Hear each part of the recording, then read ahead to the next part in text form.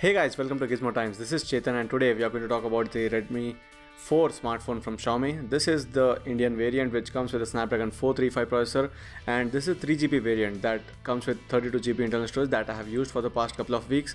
There are two other variants, one with 2GB of RAM and 16GB storage and one with 4GB of RAM and 64GB storage. All of them differ with the price difference of 2000 rupees each.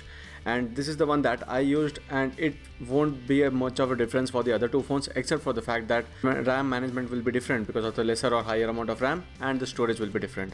So in this video we'll talk about the pros and cons, what I liked and what I didn't like about the phone for this amount of usage that I did of about 14 days. And the first pro is about the design and build quality. For a price of rupees 7000, because you're getting the same variant for every price, so the build quality is perfect. It's a very solid device and very comfortable in the hand for the 5-inch screen size. Most of the phones that you are seeing in the recent times, even in this price range, have come down to a size of 5.5 inch. That's a pretty large size for many hands, and this is a perfect size of 5 inch. This has been a very good size for quite a long time. Many phones did come with 4.7 inch to 5.2 inch, and the optimum size is 5 inch. Along with that, it's a metal build, so metal body does have a good solid build, and there's only this plastic on the top and bottom with these lines for the antenna. So that is how Xiaomi has brilliantly worked on this, and this is the dark version, which is much better in looks than the other ones.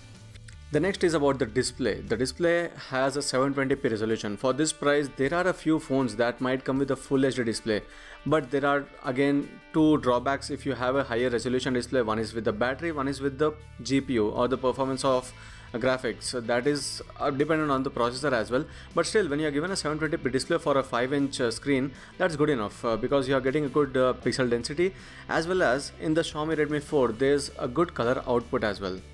And the other fact is that it has a 2.5D display, which is a glass which has curved round edges on the sides, so that adds to the good looks of the phone. It doesn't help anyway in the functionality, but aesthetically it's a very good feature that is added by Xiaomi.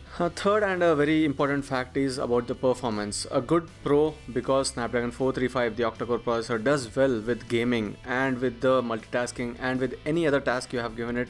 And for a rupees 7000 or 9000 rupees phone, the performance is very good.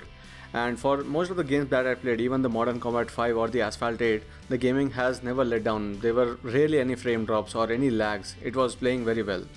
But there's one con that I'll be talking about it later when you're talking about gaming. The next one is about the fingerprint sensor. Many of you asked us about how good the fingerprint sensor of the Redmi 4 is, because some of the Xiaomi phones earlier did not do very well with the recognition of the fingerprints. But in this, the recognition of the fingerprint scanner on the back is pretty good, and the placement also is pretty fine, because when you're holding the phone in any way, the reaching of the finger is very easy.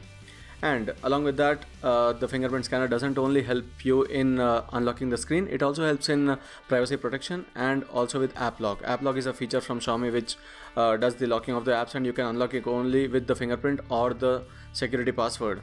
So that is where a scanner would help you. The next one is about the cameras. Both the cameras are decent in performance when you talk about the good light around. That is about the bright light conditions.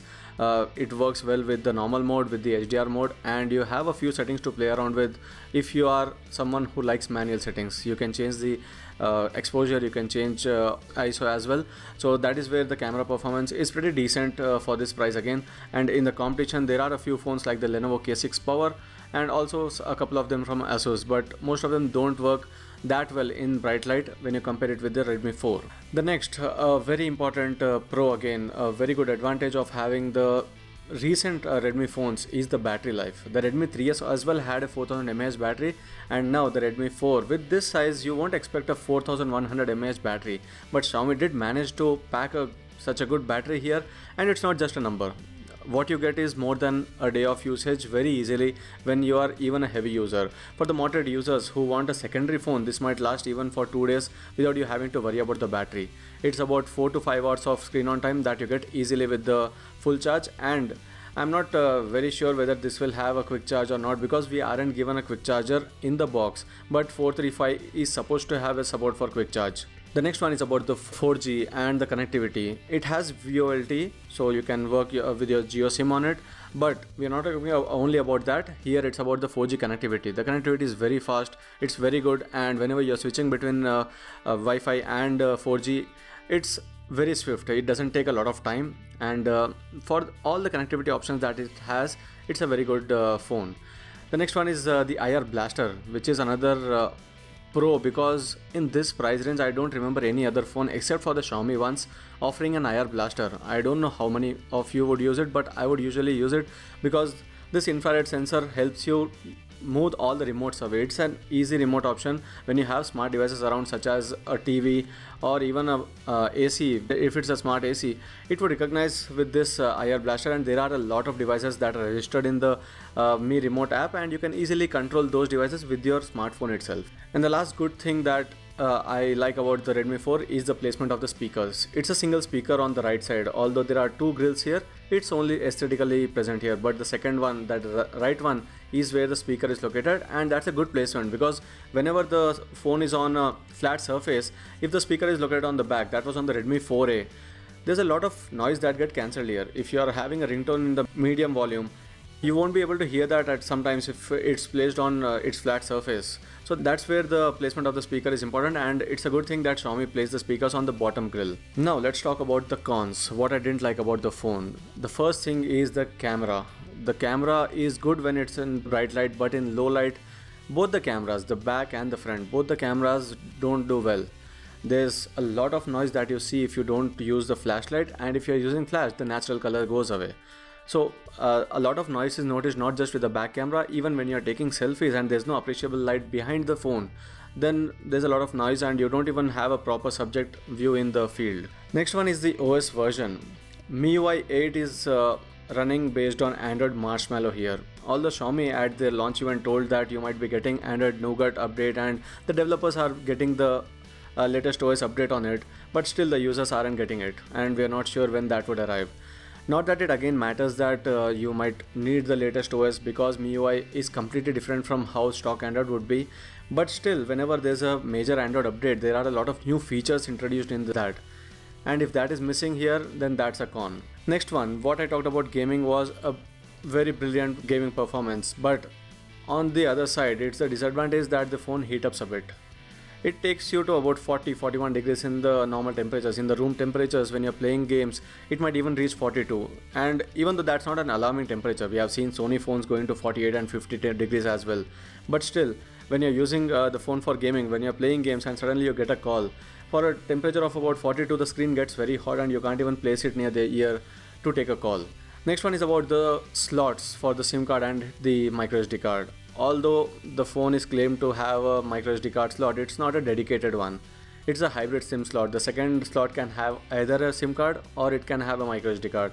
So that is a disadvantage if you are trying to have two SIMs together and you don't think the storage is enough, then you can't have a microSD card separately.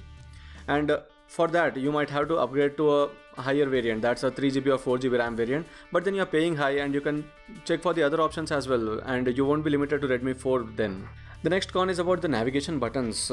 I won't be really saying that that's a big con, but still it does matter, because the navigation buttons are here not backlit, and when you're using the phone in a very low light condition, you won't be able to notice where the buttons are and where you have to actually hit the button for the functionality. So these buttons are not backlit, and that is a bit of a disadvantage, not a big one, but still a factor that you have to consider. So this was it. These were all the pros and cons, pretty much what I would have talked in the review as well. It's what matters for you, what are the factors that you might like to buy a phone, and what might be a drawback when you're trying to purchase a phone. So these were the pros and cons of the Xiaomi Redmi 4 smartphone. I hope you liked the video. If you did, you can hit the like button. If you have any questions to ask, you can ask them in the comment section below. Share the video and subscribe to Gizmo Times for more. Thank you.